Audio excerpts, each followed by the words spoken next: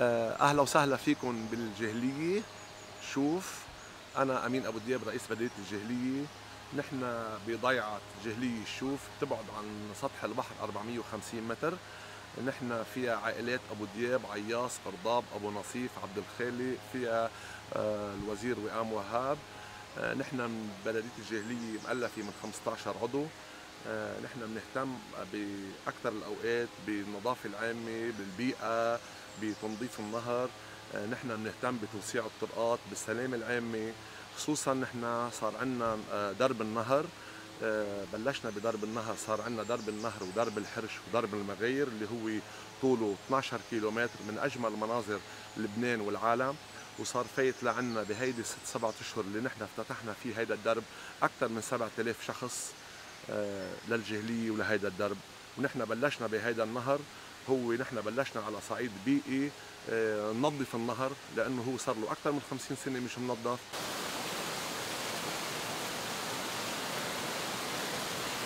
نحن بتبلشوا من مدخل درب النهر، توصلوا على جهلية فيليج. هو نحن بتوصل الناس لعنا، بصفوا بالباركينج الخاص بالمنتزه. بنرحب فيها وبنقلها شو طبيعة الضيعة، شو فيها منتوجات، قديش بتبعد عن سطح البحر، شو في عائلات. وبينطلق درب النهر من هذا المكان من هون على مسافة النهر كله. أول مرحلة هي 5 كيلومتر، والمرحلة الثانية هي بتكفي لتصير 12 كيلومتر. هيدا جسر روماني هو أساسي بالمنطقة. كانت تقطع عليه الناس بالزمان قبل ما يكون في سيارات وطرقات. كانوا يقطعوا عليه من جنوب للإقليم، معبر جاهلية بيطلعوا على الشوف وعلى البقاع وعلى سوريا. هيدا كان بالماضي يتقطع عليه، يهربوا عليه سلاح وقمح. هلا عملنا نحن جسر ثاني وحاولنا الاتصال بوزارة الثقافة ليرمموا لنا هيدا الجسر، فللأسف ما في تعاون، فاضطرينا نعمل جسر ثاني حد منه تنحافظ عليه ونحافظ على السلامة العامة، لأنه صار ممكن يوقع بأي لحظة. عم نحاول قد ما فينا نحن ونتعاون نحن مع المعنيين ومع الفعاليات لنقدر نرمم هذا الجسر وتضل التراث القديم والبيئة القديمة، ونحافظ على كل شيء موجود قديم وبعده قابل للاستعمال. نتمنى على الدولة تلفت هيدا النظر.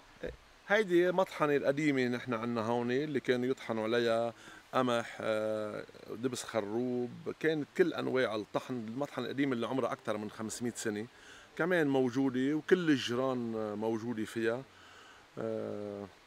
فبعدها الناس بتزورها، بتتفرج عليها، بتعرف شو كانت، شو اسم المطحنة، شو يعني المطحنة قديما. كل الحجار موجودة، وهي هيدي المطحنة كانت تشتغل على المي. والمدارس، مدرس بسموه اللي بيبرم هو الحديد، طبعا مهتريين يعني، بس بعدهم باشكالهم المحافظين عليها. وعم نحاول كمان نتعاون نحن واي جهه مانحه انه هي ترمم هالمطحنه ونعملها معلم سياحي على درب النهر اللي نحن عاملينه بمنطقه الجاهليه. بتعرف انه في عنا بالمنطقه هون كمان مثلا هليون.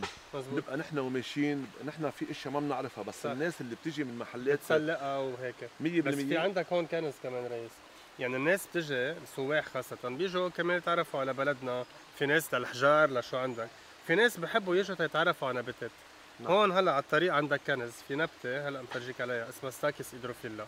ما في منها بالعالم غير بلبنان، وبالمبدأ بالجزائر هلا في دراسة جديدة. نعم. سو هيدا إذا أنت عم تحافظ كثير حلو على الأشجار، بس كمان إذا بنحافظ على الأشياء صغيرة ما بننظف كيف ما كانوا ونكتب أساميهم، بتجيب سواح أكثر. طبعا انه هيدي اذا شغله نحن بنعرفها، نحن يمكن بنشوفها حشيش بننظفها 100%. منشان ننظف وتمرق الناس بسهوله، ما صح. في ما هلا يكون صرت تعرف ما تدلك عليها. تتعرض على شيء. بس انه حسب ما عم بشوف انا منك، يعني انه عم تحكينا انت عن هيدي اللي هي في عندنا نحن منها بكثره.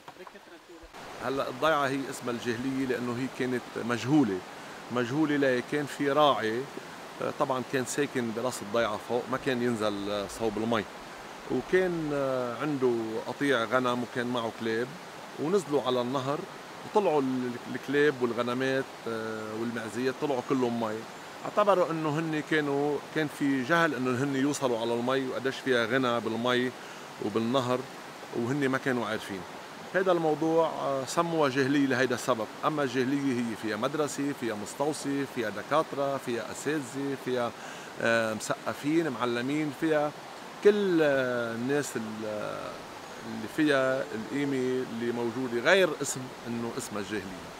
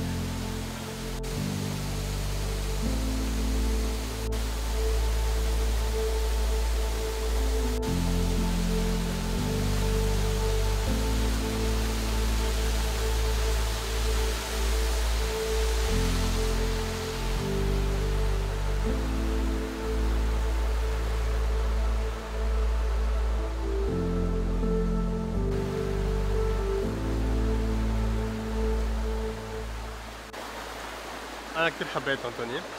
نحن بايكو سيستم ريفر، يعني نحن بزيت المطرح تقريبا بلبنان وين بتلاقي حد المي بتلاقي هالنباتات، بس هون كثير محافظين عليه، مشان هيك عم نلاقي غنى وتنوع. عندنا دلب وين ما كان، عندنا القلنس وين ما كان، زياده عندنا الدفله يلي في كثير ناس بتفاجئوا انه هي نبته لبنانيه موجوده بكثره هون ومزهره. كشجر كثير كثير كثير حلو، بس نفس الوقت صرنا شايفين نبتين ما في منهم بالعالم غير بلبنان.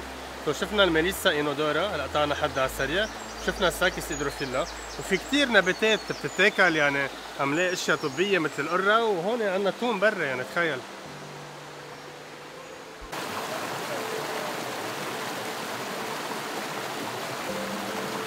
نحن هون بمطرح كثير حلو، في نباتات كثير مهمه. هيدي اسمها ميليسا، هيدي ما في منها بالعالم غير بلبنان، عندها فوائد كثير طبيه. الاهم هو هي هون، رح شيل وحده لانه هن كتار. هيدا النبته بسموها بالضيعه اللبنانيه قطع وصل او ذنب الخيل، اسمها بريل بالفرنساوي، اكوزيتون باللاتيني او هورستيل. ليش اسمها هيك؟ لانه اول شيء مثل ذنب الخيل. قطع وصل لانه بتشبه قطع وصل السنجريه. عندها استعمالات كثير بالضيعه، في اوقات بياكلوها بالاومليت، فينا نبقى نعمل اومليت انطوني هيك، ونفس الوقت بتتاخذ كثير لكل الناس عندهم امراض بالمسالك البوليه. بالزمانات كانوا يقصوا هيك منها ويحفوا كل شيء خشب، وعندها فايده هلا كثير مهمه، بقصوها بيعملوا شيء بسموه بيوران دو بريل، وعم بيستعملوها ليرشوا الامراض الفطريه على الشتل. ليك شو حلوه هالنبته.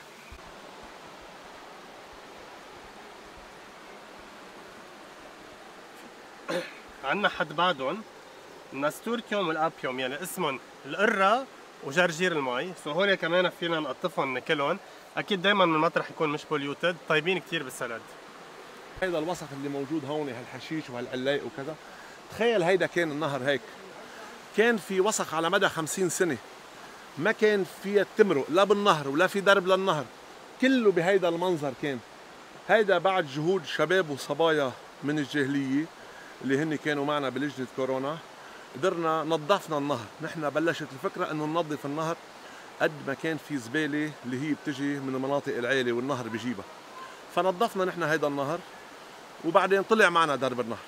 نحن عندنا البرك، كل بركة لها اسم، يعني بركة السل اللي هي فيها الدرج الكبير اللي هو أساسي اللي كان فاصل بين المنطقتين. نحن بالأول عملنا درب شتوي وعملنا درب صيفي، لأنه نحن بلشنا بالدرب الشتوي، ما كان عندنا طريق نقدر نسلك لدرب الشتوي واللي هو صار درب صيفي. ما كان عندنا عواميد كهرباء، جبنا عواميد كهرباء ووصلناهم على طول 12 متر وعملنا فيهم الدرب. ومش الدرب من بركة السل لبركة البسكليت، لتوصل لست اياب سد بوخطار، بتوصل على بركة الحيات، بتوصل على بركة الطربوش، بتوصل على بركة حمر، بترجع بتوصل على البرك الحلوة والأجمل، هي بركة المطرشة اللي هي من أجمل البرك. وهيدا النهر مثل ما شايفينه هلا في عليه سلالم كتير، في عليه حماية كتير، معروف لازم يكون في معهم جايد من الضيعة ليقدروا يدلهم ويحافظ على سلامتهم وعلى صحتهم ويروحوا ويرجعوا بالسلامة. فهيدا الدرب اللي صار طوله 12 كيلومتر، نحن عم ناخد بكل رأي حدا، خصوصا مثلا عندنا ستات كبار بالعمر او اولاد صغار، كل ما حدا اعطانا فكرة عم نحسنها، اللي هن الستات الكبار بالعمر اللي هن قلبهم ابيض وهن مثل الصبايا بدهم يمشوا اكثر من الصبايا، فعم نحاول نحسن لهم الدرب ليقدروا يمشوا مرتاحين، وبتعرف انه هن فتحتهم مش كبيره، عم نعمل الدرب على قد فتحتهم.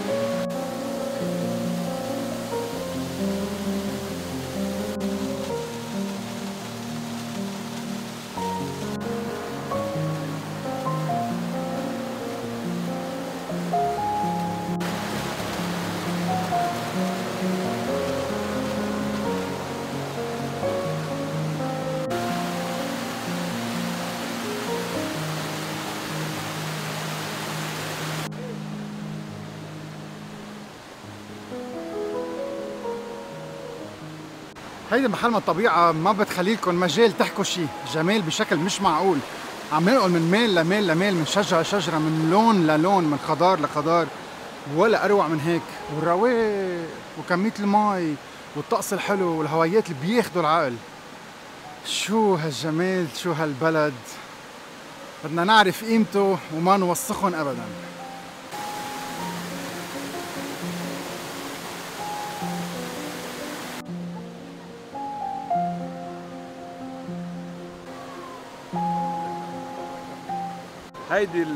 هاي البرك اللي شايفينها هي من اجمل البرك بلبنان، من اجمل الشلالات، برك نظيف كتير، برك واسعة للسباحة، كل الناس اللي عم تعمل هايكينج فيها تسبح بهيدا البرك.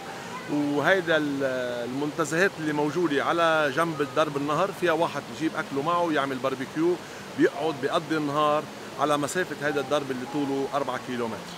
أنا كنت فكر إنه هول في منهم بس بالفلومة، أنا كنت فكر إنه ساعات نشوف صور عن هيك أشياء بلبنان ولا أكيد حدا مخبى شيء أو حدا لعبان بالصورة، لا مش معقول. الألوان، اللون الأزرق، اللون الأخضر، صوت الطبيعة، الصخور كيف منحوتين نحت، شيء بيمجد الخالق.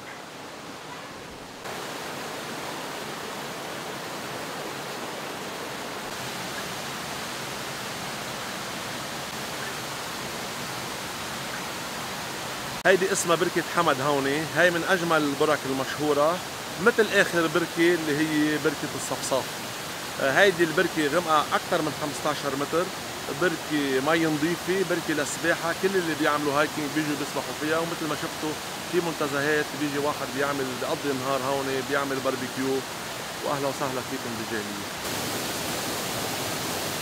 سافرنا تنشوف هيك مناظر، برمنا العالم تنشوف هيك مناظر، ونسينا انه نحن عايشين باحلى بلد بالعالم. احلى بلد بالعالم، ناطركم وين ما كنتوا بالدنيا يلي اسمه لبنان، واذا انتم بلبنان تذكروا انه في سياحه داخليه وتكتشفوا بلدكم وتحبوه اكثر وتحببوا اولادكم فيه. يلا هيدا هو لبنان، نحن دورنا واحد انه نحافظ على النظافه، والطبيعه بتعمل كل الباقي.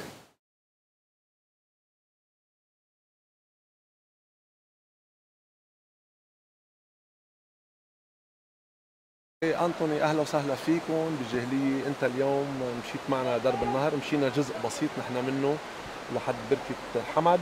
هيدا المسافة ما بتتجاوز 2 كيلومتر، هو درب النهر مع درب الحرش مع درب المغير مع الوصول لنقطة الانطلاق مسافته 12 كيلومتر. مثل ما شفت من أجمل المناظر بلبنان، من أنظف المي. نحن بنتأمل مرة ثانية إنك تكفي الدرب كله، نمشي نحن وياك كله سوا وتجيب معك اكيب كل الناس اللي بتحبهم. انا هون بهيدي المناسبه بحب اشكر معالي الوزير وئام وهاب لانه عم يوقف حد منا وعلى جنبنا وعم يدعمنا بتكمله هذا الدرب.